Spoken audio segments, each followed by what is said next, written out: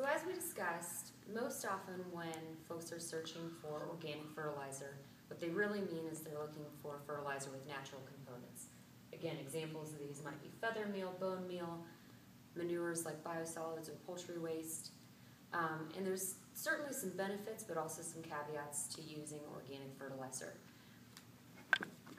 First of those, public benefits from a PR standpoint, again, to be able to be a contractor having that message of kid-friendly, pet-friendly, environmentally friendly, definitely has its advantages. Operationally, organic fertilizer programs over time are certainly more efficient, less product is actually used, you're really building up the soil that is, in a sense, feeding the microbes that are feeding the plants. It just becomes this ecosystem running on a lot less. There are some caveats. The challenges with an organic fertilizer program are that it's not that immediate result that you've been used to with synthetic fertilizers.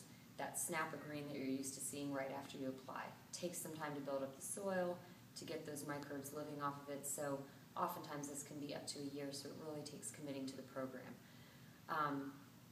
In addition, there's a big variance in the quality of organic inputs. So, things on the err on the side of manures, biosolids, poultry waste, those are going to be a little more quickly acting, but they don't last as long. They're not as high quality, whereas you get into the bone meals and feather meals, those are higher end, but again, take a little longer to get established and get going. So it's just some things to know when getting started on an organic program that are very different from traditional synthetic.